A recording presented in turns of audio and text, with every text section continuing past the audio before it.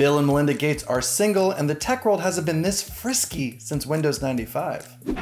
Yeah! The Microsoft founder and his philanthropist wife called it quits after 27 years of marriage. Since I doubt we'll see them on the dating app Raya, Ben Affleck. Why did you unmatch me? It's me. It's time to help these bajillionaires find love. This is Boo Predictor by Page 6.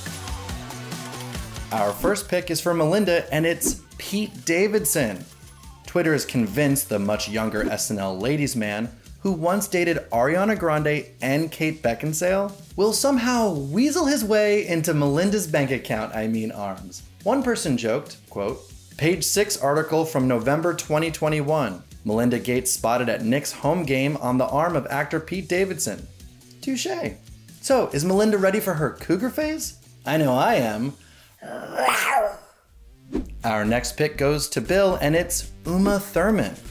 While it's unclear if these two have ever met, Thurman, who is also a divorcee with 3 kids, bears an uncanny resemblance to Bill's gal pal, ex-girlfriend Anne Winblad, with whom he took annual beach trips reportedly with Melinda's permission.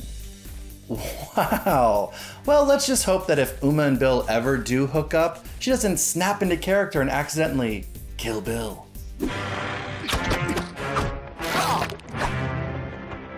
Our next pick for Melinda is HBO's Silicon Valley creator, Mike Judge.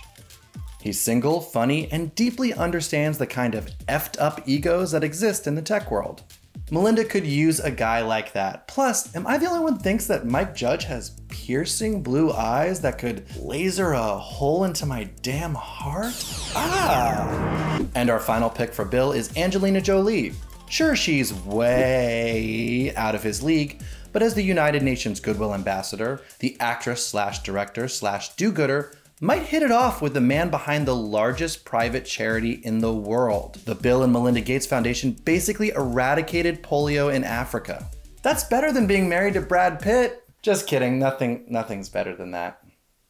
Brad Pitt is everyone's type.